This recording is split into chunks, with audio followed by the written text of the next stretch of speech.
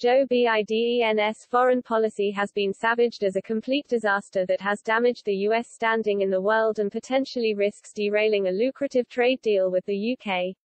That is the warning from Niall Gardiner, a foreign policy analyst and former aide to Margaret Thatcher, who launched a blistering attack against U.S. President Joe Biden since he took over at the White House a year ago. Mr. Biden infuriated the world in 2021 when he pressed ahead with a decision to withdraw U.S. troops from Afghanistan as the brutal regime of the Taliban took a stranglehold on the war-torn country. White House predecessor Donald Trump had been a vocal supporter of Brexit and regularly talked up the prospect of a lucrative trade agreement between the U.S. and UK. But his defeat in the U.S. presidential election has seemingly thrown cold water over that.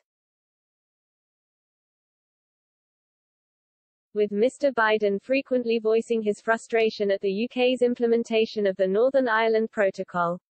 Mr. Biden, who is of Irish heritage, has previously warned he would ensure there was no US-UK trade deal if the implementation of Brexit imperils the Good Friday Agreement. Foreign policy expert Mr. Gardiner, who provided advice on international policy to Mrs. Thatcher, has lashed out at Mr. Biden's performance on the world stage since he became US president. He claimed tension has built in the UK-US special relationship because of the Biden administration's animosity towards Brexit, and that there is no momentum from the White House to proceed with a post-Brexit trade deal.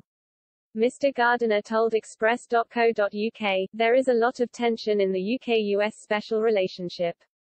That is the result of the Biden administration's animosity towards Brexit and the unwillingness from that administration to move forward with a US-UK free trade deal. The Biden presidency has been hugely unhelpful in regards to UK-US relations and Biden's foreign policy has been a complete disaster, as we saw with the Afghanistan withdrawal, damaging the US standing in the world. There isn't any momentum from the administration to move forward with a trade deal.